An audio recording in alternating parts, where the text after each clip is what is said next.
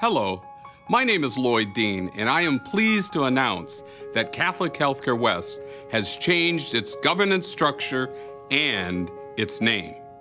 We are now Dignity Health. As I think of Dignity Health, I think it has tremendous potential. I'm so excited that this is our new name because it speaks to what we try to do. In today's environment, I think it's better that patients become accountable for their own health care. And in the system here, we're able to provide that. It's putting the patient in the middle of it and not putting the disease in the middle of it. It's the team, which includes the patient and the physician and the healthcare team, really working with one goal to keep the patients healthy. We absolutely have a future-forward stance by looking at innovation in technologies, integrations with systems. From state-of-the-art cath labs to new technologies, including robotics and surgery. One of the things that we have been raised to do is to give the patient back their dignity, allow them to be part of their care. Dignity is respecting patients' rights.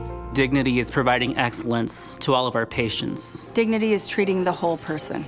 Dignity is excellence in medicine 24 hours a day, 7 days a week. Dignity is personalized care, treating mind, body, and spirit. Dignity is advocating for access for all. Welcome to Dignity Health.